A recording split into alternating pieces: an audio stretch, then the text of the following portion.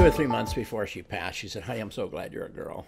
Oh. And I went, "Okay, why is that?" She said, "Because if you were giving me this level of care as a boy, people might think it was creepy." But you had to know Mom to understand her sense of humor, and that was what made it fun. So. No, that is one of my favorite stories of yours of all time. Just that. And and with all of our friends that we made in Lancaster, it was, well, my daughter this, my daughter that, Joanne this, Joanne that. She was so proud of me, and that meant so much. I gave her a book to read called, oh my goodness, I can't think of the name of it now. True Selves. True Selves. And she read it, and she finished it, and she said, "Honey, I finished that book." And I went, "Oh, okay, what'd you think?" She said, "Oh my goodness, the stories broke my heart." And I said, "Mom, did you stop to think that a lot of that was my story?" And she totally lost it. Oh, my goodness.